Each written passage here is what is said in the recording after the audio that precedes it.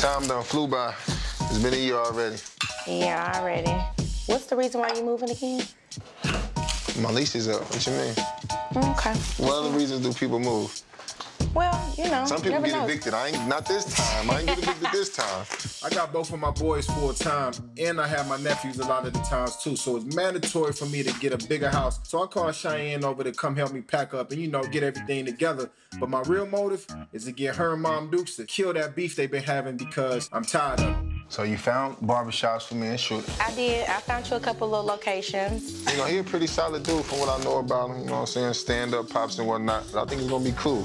Just when I thought that I talked Shooter into going public with our relationship, his whole life blew up. I feel terrible about what happened to Paris. Right now is not the time to talk to him about taking our relationship to the next level. I'm letting you know now, Dukes is on the way to the spot.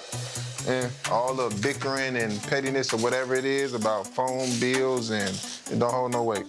So, to my understanding, Cheyenne has a phone on Mom Duke's phone plan and she ain't pay a bill. And we know Dukes, you know, she took it way out of proportion, she blew up, and she turned it into war. I don't know what's going on in this place. The door's not locked. See, I was expecting you. I don't need the door to be locked. Hey, Ma, how you doing? I'm good.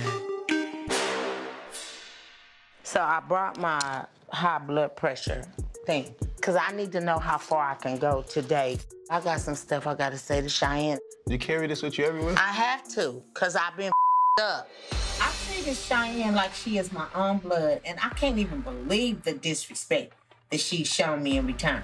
This not just about a phone bill. This is about Cheyenne's nasty-ass attitude. She came at me so reckless. It's 180 over 124. It's too high. That's extremely high. I'm really beefing with your sister. So I've heard. Cheyenne, I know that you had the money to pay your phone bill. You didn't pay it to spite me because I had cussed you out. But I cussed you out because you were talking. You was being a bitch. I was not. I have no reason to make it up. I'm not petty, but when you say you bitch, it was like a stab in my heart. I never said that on that phone.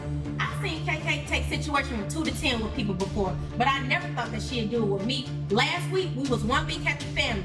This week, we over here fighting over a cell phone bill. Yeah, things got heated, but I never disrespected her or called her out her name. That is a complete lie. You're never gonna admit to what you really said. It's okay. I will admit when I'm you're not wrong. admitting to it now. I love you enough to admit when I'm wrong. But you're not saying it. So how can this situation be solved? You need to say you're sorry. I think you need to apologize. No, I'm not gonna say I'm sorry. I'm not gonna apologize for this because you're not admitting that you said what you said. Well, at some point, somebody's gonna have to be the bigger person. I'm gonna be the small bitch this time. Did you tell him about Shooter? Tell me what?